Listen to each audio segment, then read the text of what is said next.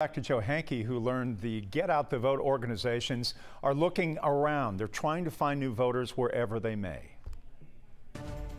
There's energy and enthusiasm, and people want to register to vote, and people want to have these conversations. Nsé Ufot, CEO of the New Georgia Project, says despite the pandemic, they are registering thousands of new voters. What it's meant is instead of going to, A, B, and C lunches at, the local neighborhood high school, it meant that we did a Fortnite tournament, which is the most popular video game in the world.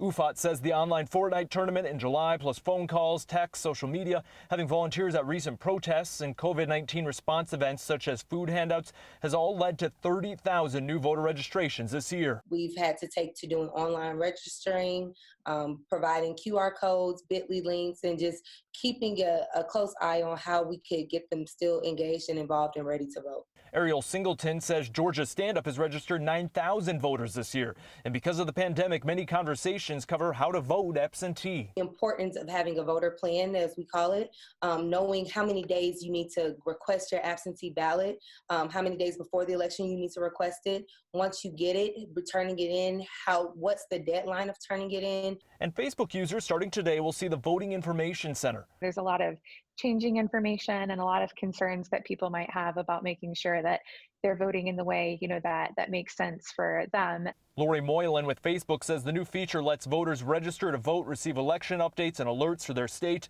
and vote by mail instructions. Facebook's goal is to register 4 million voters nationwide. 160 million people are expected to see the new Voting Information Center. Hopefully a good portion of those 160 million, if they are unregistered, will follow those steps and make sure that they can go vote in November. Joe, based on all the people you've been talking to, I'm curious, for voters who are registering for the first time, are there some common reasons why they're choosing to register for this election?